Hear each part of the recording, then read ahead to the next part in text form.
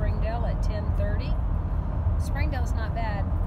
Where this girl lives is on the west side of Springdale, and I'm on the, have to go across the city.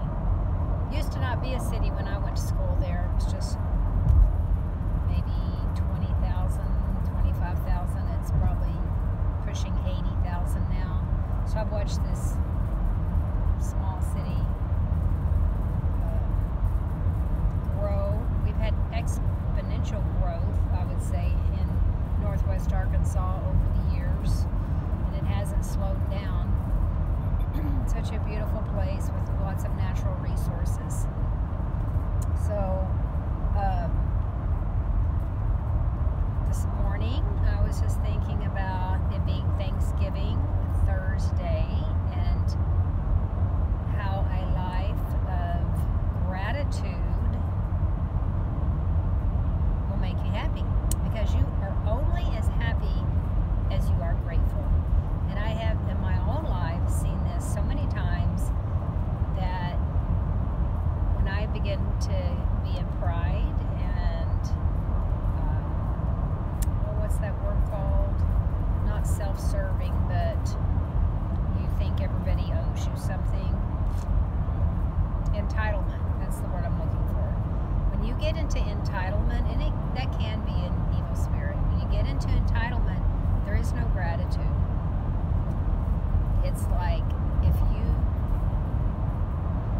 labored and you gave a gift to someone that cost you something, but they thought you owed it to them, there is no gratitude. So you can't be gracious to someone who feels like you owe them something. And I'll just say this again, you are only as happy as you are grateful.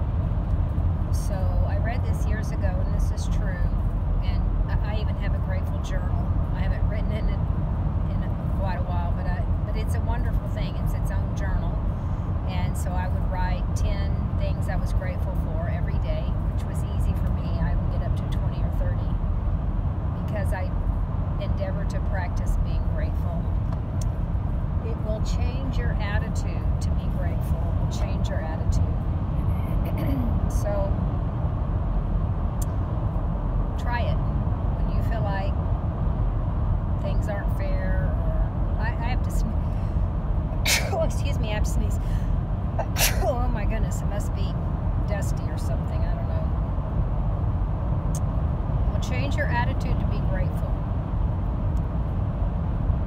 It will change your attitude if you feel entitled. You begin to be unhappy and demanding and critical, and it's a slippery slope into just some ugly things, right? Just some ugly attitudes, and no one wants to be around someone like that.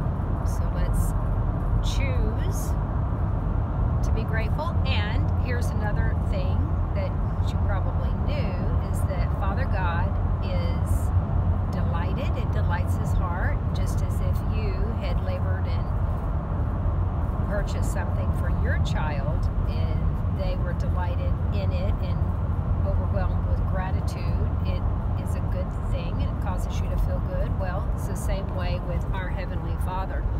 He loves it when we can be grateful.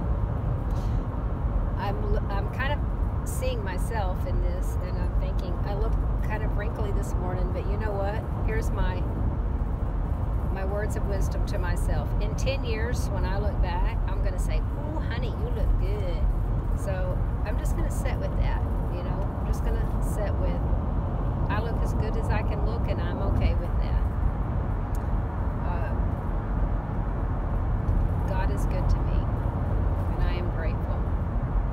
So I'm running over to Springdale to pull Sadie's blood, get her numbers. We'll be breeding her to Turbo, and that may be the last breeding I do this year. It will be the last breeding I do this year. We're going to take March and April off, try to get out into the show, get some more girls finished, my young up-and-comings, and then I really wanted to finish Steffi and Callie too. I felt they deserved it. Kaboodle would have been finished if we would have got to go to all those shows in March. think she's already got points. I'd have to look it up and see. So, yeah, excited about that. Tim says he's going fishing. He has a boat. He hadn't been on the boat. We were on the boat a year ago in July for our anniversary. He took me out to ski and swim. So, I know, a dump truck tries to pass another dump truck, and we all have to slow down. And it's okay. So gratitude, that's definitely my word today, because I love being happy, and it's great for your immune system and your overall health to be happy, to be grateful, to be gracious. If you're in the trench of entitlement, you're not great. You're not gracious to other people. You're hateful and demanding. You know, and I just had a thought too about the children I see today, say junior high and high school, and they're being taught this. I'm not saying this is all stemming from them. They're being taught this. It's quite the culture of disrespect. But you know, in I think it's Ephesians where it says, whatsoever a man soweth, that shall he also reap. So here's the problem with the whole culture of disrespect, right? You're saying ugly, mean things about other people. You're disrespecting your parents. You're disrespecting your siblings. You're disrespecting your nation. Instead of being grateful, not that I am very much into Xboxes and these games that are available today, but years ago when they first came out with this, my kids were young teenagers, and I refused to have one in my home. I wouldn't have one in the house. I never allowed them to play those kind of things for several reasons. That I think it disrupts their social growth, and definitely it's an addiction, and it bothers their brain development. Really bothers their brain development. So, but I said all that to say this: I have seen some of the games, and one of them was called Grand Theft Auto. Okay, so the whole game was people stealing cars.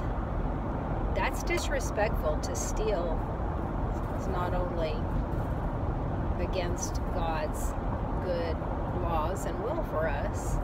And so here's how you know if something's wrong. If someone did it to you and you didn't like it, the reason you didn't like it is because it's wrong.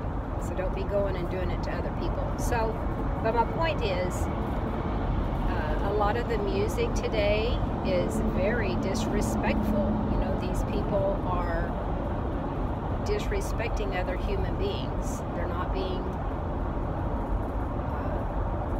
not honoring one another. Even talking behind someone's back is dishonoring. You know, in the Passion Translation in 1 Corinthians it says, love does not traffic in shame or dishonor. So I have about a minute left. So let me finish my thought on this generation of disrespect. And now, trust me, I've seen plenty of 30 and 40 and 50-year-olds that traffic in disrespect. And that is just disrespecting everyone around them, if they work, the place that they work, their co-workers, people in general. So this is my thought, is that is one reason that suicide is so high in our teens, is because whatsoever a man soweth, that shall he also reap. So if you're sowing this disrespect, no respect for human life, no respect for another person's opinions or values or the way they want to do life, you are going to reap that. And that's just a law. It's just a spiritual law. Whatsoever you sow, that shall you also reap. And you see these young children who are buying the lie that they are worthless. And that's how the enemy can take their life, because they feel like they have no value. Why bother to live another day? And that's tragic. And the enemy has come to steal, kill, and destroy, and he certainly is doing a good job with our youth today. So I would say, along with being grateful and living in that spirit of gratitude, let's really step out of that, catch ourselves, because whatsoever you sow, you're going to reap. So if other people are disrespectful to you or dishonor you, it could be because you have sown seeds of disrespect. So let's just catch ourselves when we're trafficking in shame and disrespect, because love doesn't do that. So that's my thought for today. I went a little long. Hope you guys have a fantastic Tuesday before Thanksgiving. We have 3 more litters due this weekend, and I did get some sleep last night, as you can tell. Feel pretty good this morning.